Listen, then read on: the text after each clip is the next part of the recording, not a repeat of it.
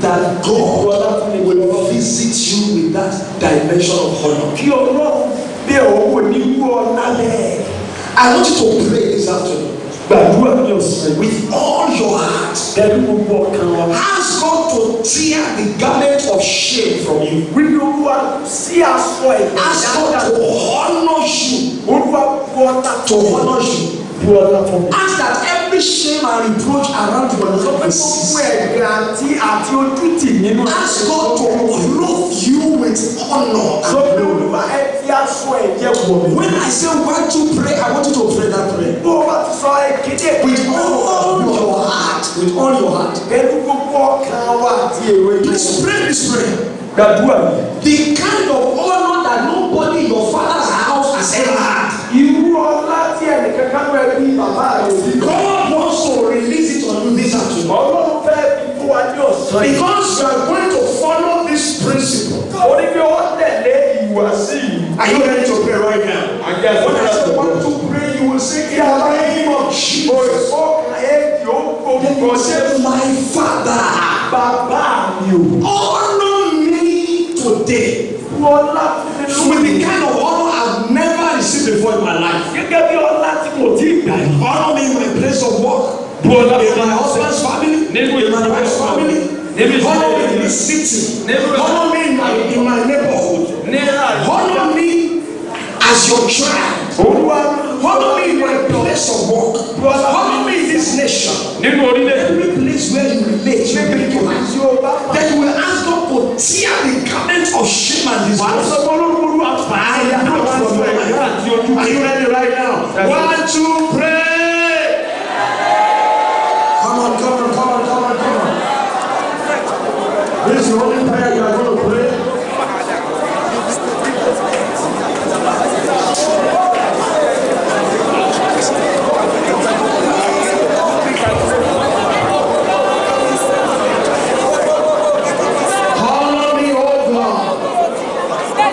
Honor me.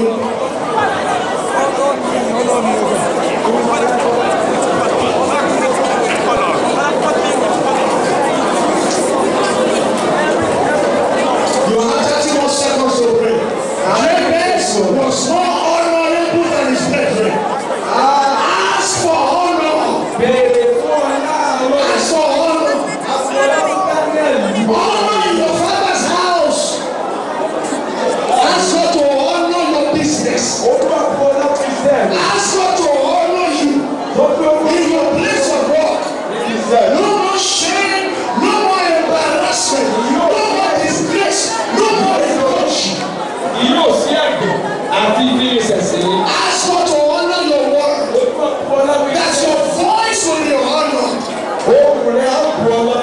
Your ideas and suggestions will be honored. Your presence will be honored. Wherever you appear, there will be honor. Lord, honor me with results. Honor me with answers. Honor me, oh God. Honor me, oh God.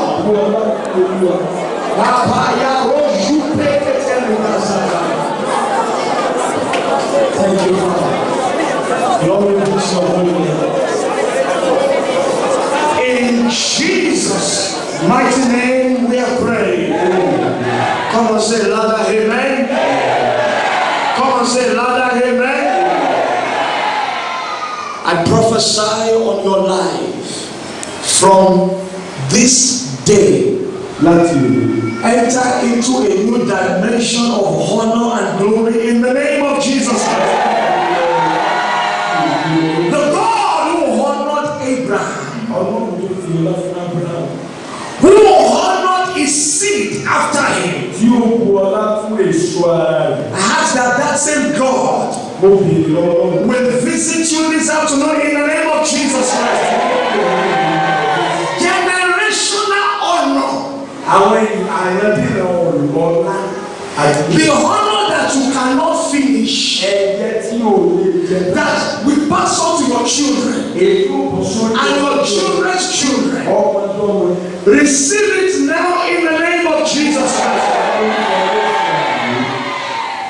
He said concerning someone, there is a man of God in this city and he is an honorable man. If your amen can be louder than that of your neighbor, then every garment of shame, reproach, disgrace, ignominy is destroyed in the name of Jesus. Destroyed in the name of Jesus. Destroyed in the name of Jesus.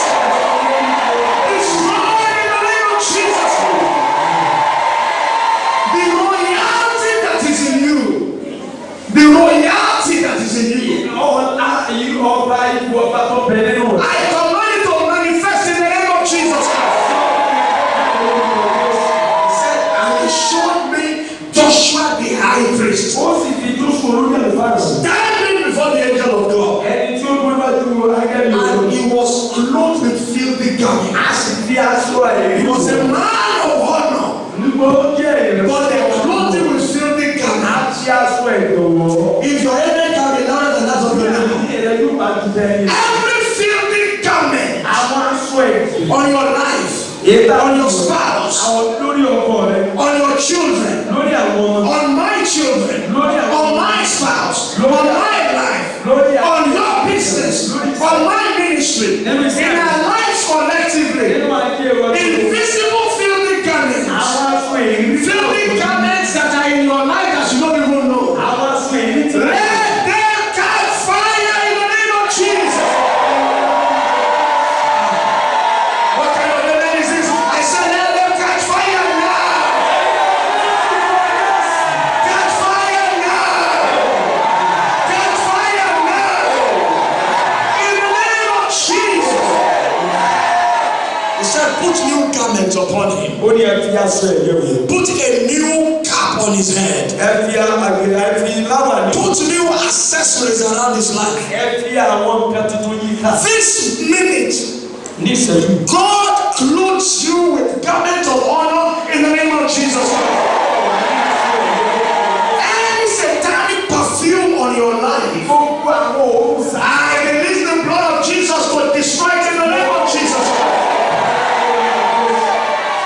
Thank you, Holy Spirit. Thank you, Holy Spirit. I want you to congratulate 5 honorables right now. Say, honorable, I congratulate you. The man of honor is called honorable. Hallelujah. The last thing I'm going to do, please let all children and youth come forward. The Lord told me to lay hands on all our children and youth. Let them start to come forward. All youth, all children, start to come forward immediately.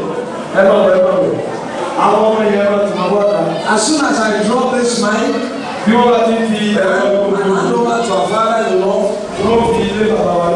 to pray for us. We will pray. The whole church will pray for me. I need prayers. But you don't know I need prayers. Right? The counseling session will resume. We will stop yesterday. The anointing of God will be very strong because God is showing me some things in the congregation, but I cannot get to it because of time. I want to go out. But if you feel that you need to talk with me or see, there are people I'm looking at right now in the congregation and I can just speak you out. I don't have time. But if you feel your spirit is telling you, I need to see the man of God, then wait and see him. Please play some music as I lay hands on these children. In the name of Jesus Christ, the Son of the living God, I pray for all these children and youth. Lay your right hand on your head, everyone out here.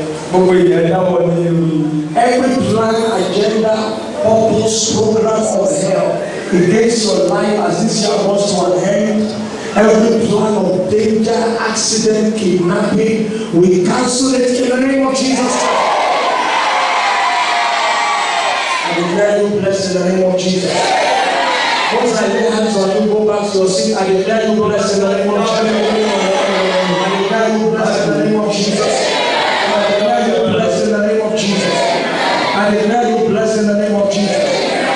declare you blessed in the name of Jesus. I declare you blessed in the name of Jesus. I declare you blessed in the name of Jesus. Everybody go back and begin to pray. I declare you blessed in the name of Jesus. I declare you blessed in the name of Jesus. I declare you blessed in the name of Jesus. Blessed, protected.